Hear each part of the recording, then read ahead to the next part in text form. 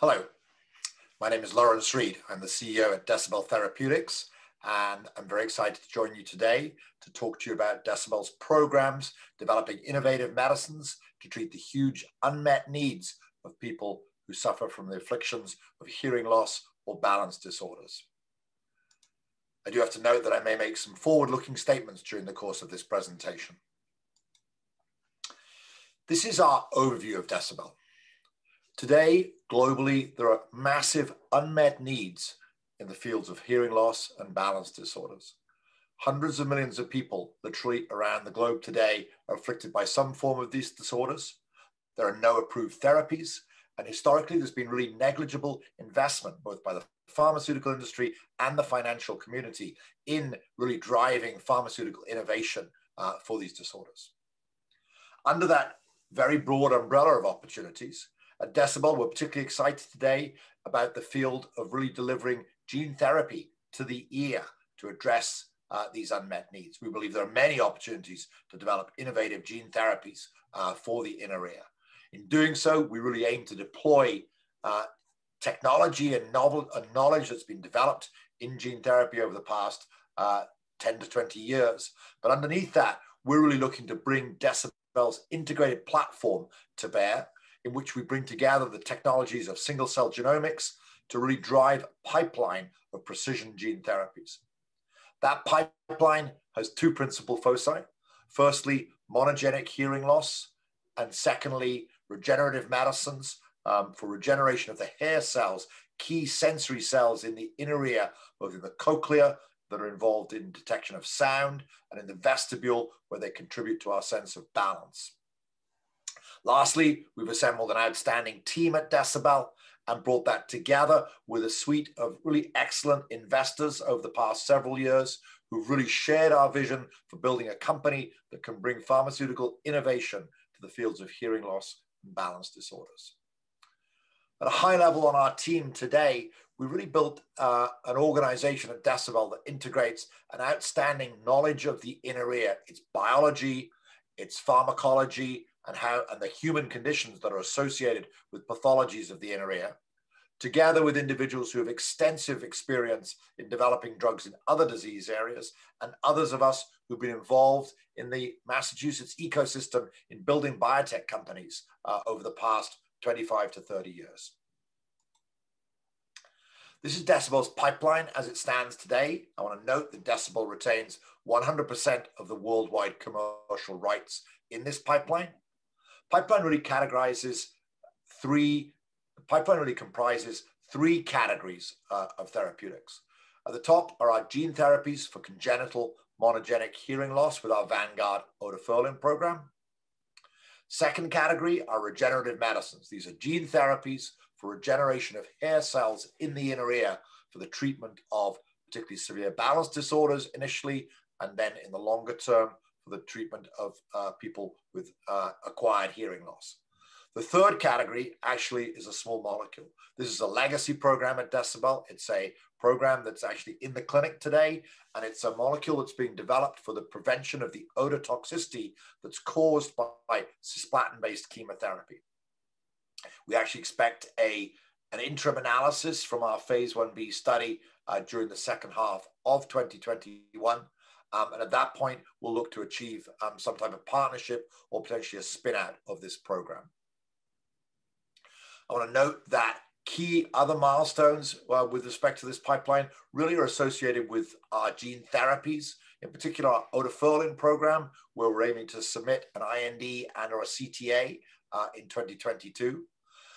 And then beyond that, our gene therapy AAV103 for people suffering from hearing loss caused by GJB2 mutations, where we're looking to select a development candidate in 2022.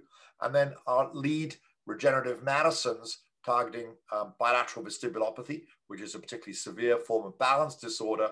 And our two lead programs there, DBTX, which is a gene therapy with the solo ATO1 transgene, and AAV201, which integrates ATO1 and a secondary programming factor into one gene therapy. I note that our congenital monogenic hearing loss programs are partnered with our colleagues at Regeneron, It's a very interesting co-development relationship, but Decibel, as I mentioned, retains all the commercial rights from that alliance. I mentioned up front that there are very significant unmet needs in the fields of both hearing loss and balance disorders. Literally hundreds of millions of people around the globe afflicted with some form of this balance of these disorders.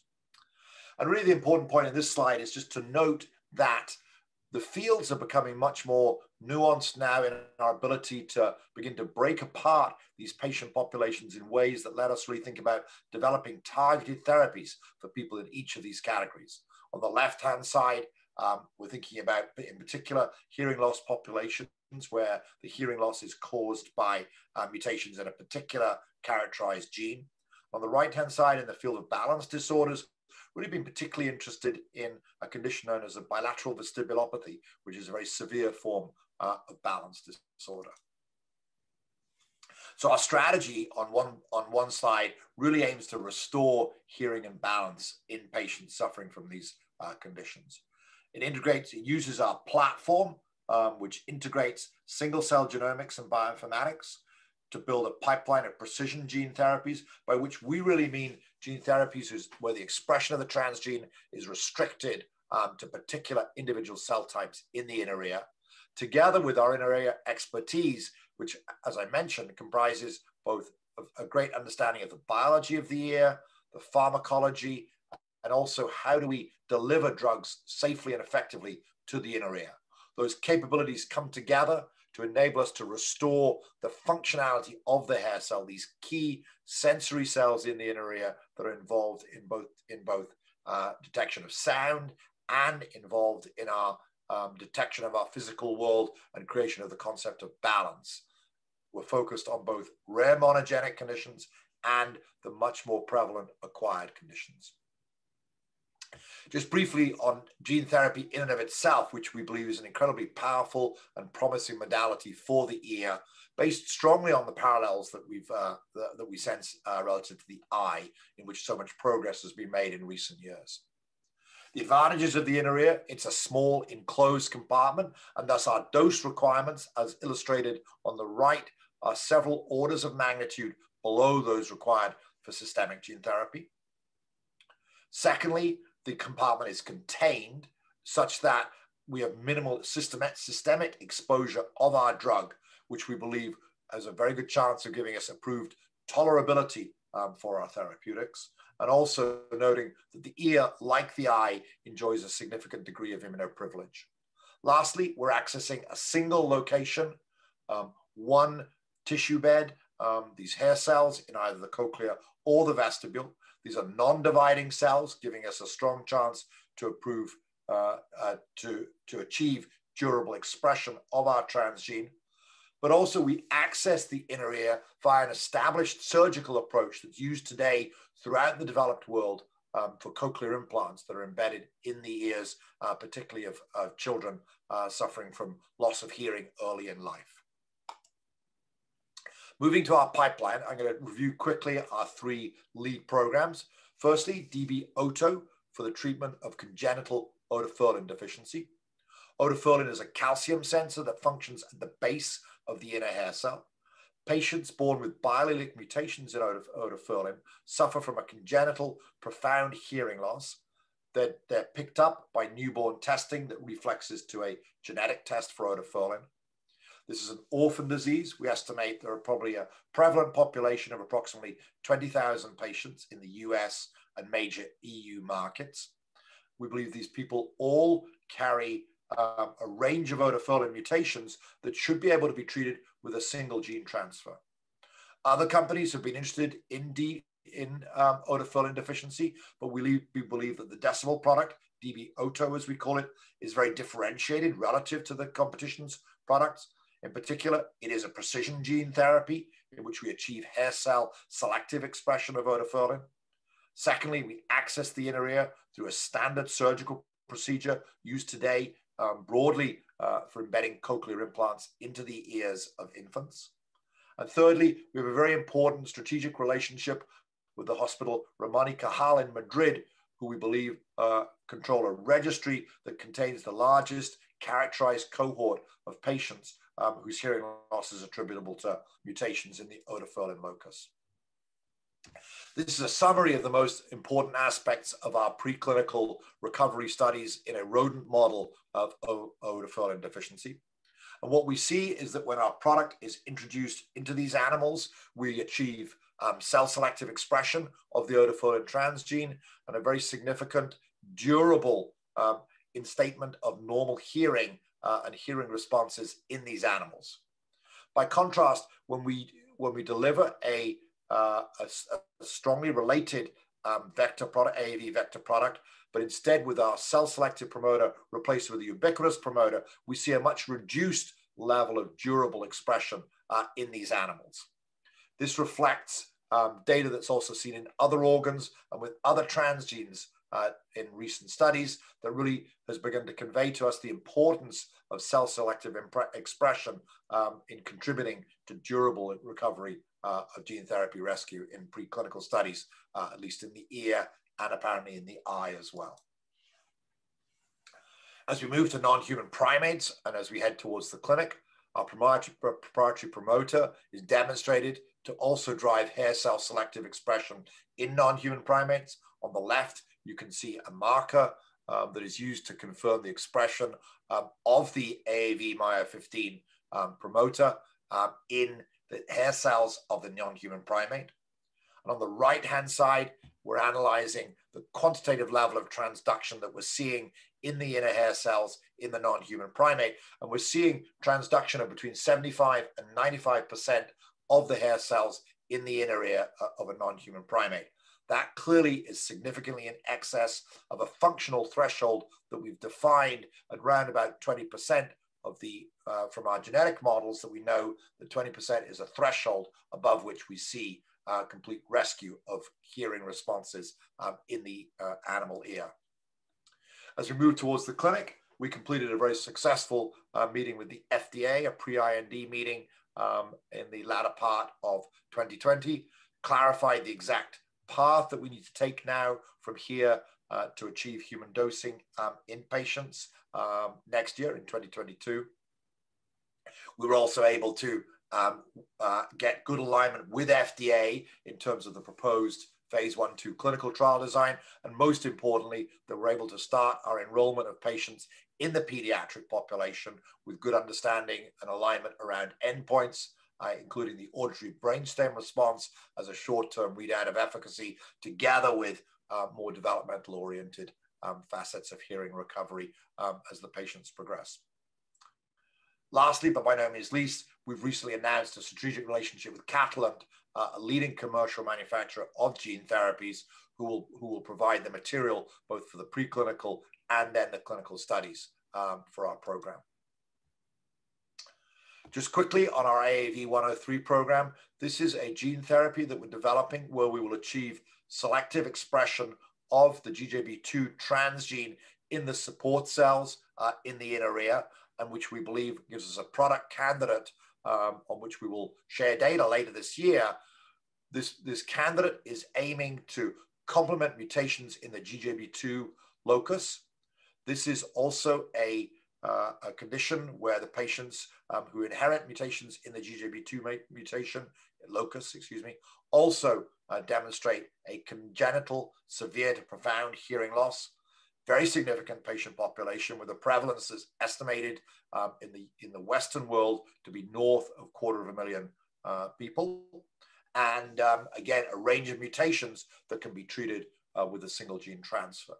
Our approach really leverages the Decibel capability and the ability to define a promoter that will drive the expression of GJB2 selectively in the key support cells of the inner ear, not in the hair cells. And that profile has recently been demonstrated to be likely to be very important in a successful rescue of GJB2 mutations in animals and ultimately, of course, in human beings. Our regenerative medicine programs are the second part of our pipeline. Decibel takes a very differentiated approach to hair cell regeneration. On the left, our goal is to convert a supporting cell, these are the non-sensory support cells, in the epithelium of the inner ear, and to convert them in the vestibule into type 1 or type 2 hair cells, and in the cochlea into either outer or inner hair cells.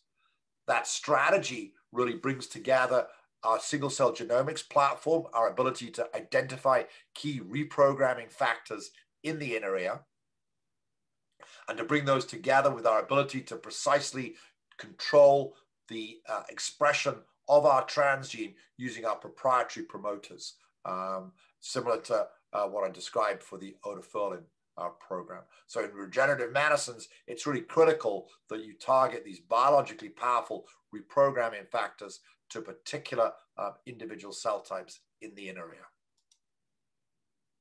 Our lead regenerative medicine is DB8O. This is a program aiming to regenerate hair cells in the vestibule. 801 is a transcription factor, and our candidate, DB8O, delivers 801 selectively through control with a proprietary cell-selective promoter, such that we're able to convert supporting cells into hair cells. We've observed that in a dose-responsive manner in the vestibule, and we're now involved in functional studies to understand the degree to which those hair cells are able to contribute to improved balance health in those animals.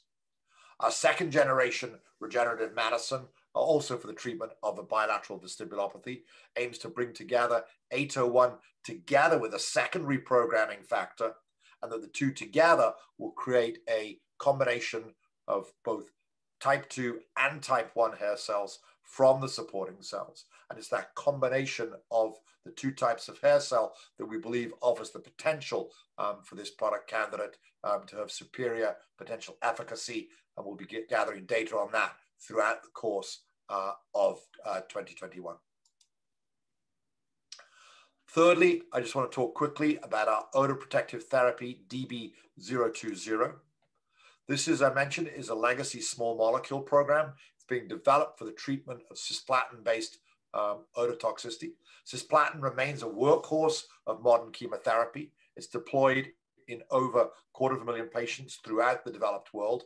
And a very significant percentage of those patients who receive a high dose of cisplatin are subject to very significant impairment of their hearing, often associated with tinnitus.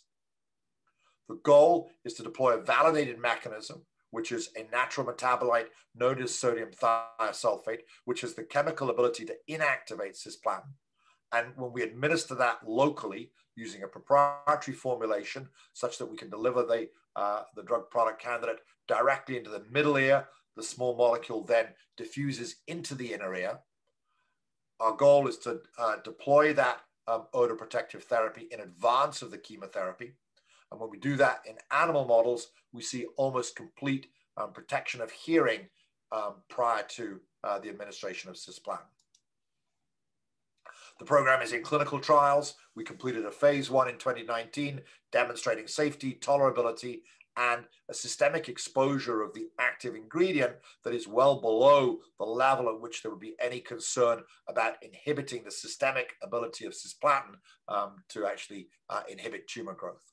We're now in a phase 1b study, a human proof of concept study, very elegant study in which patients receive drug in one ear and placebo in the other ear. These are patients who suffer from multiple different types of tumors. In addition to evaluating safety tolerability, we're also beginning to analyze efficacy readouts in these patients. Our goal is to have an interim analysis during the back half of 2021 that we'll be able to share when that data is in hand. Wrapping up, Decibel from a financial perspective, we recently completed our initial public offering in February, which followed on the heels of our crossover financing in November of 2020. And those two financings together with our 2020 September cash figure gave us a net proceeds plus the cash of over $200 million. The company has been supported, as I mentioned, by outstanding investors throughout the course of the company's life. The company was started by a consortium put together by Third Rock Ventures and was most recently supported by an outstanding syndicate of investors led by OrbiMed, with participation of all the funds named here. So I'm going to wrap up there. Thank you very much for your interest in Decibel Therapeutics. I want to emphasize the huge number of opportunities that we believe there are to bring innovation to change the lives of patients around the globe who are afflicted with any form of hearing loss or balance disorder. Thank you very much for your interest.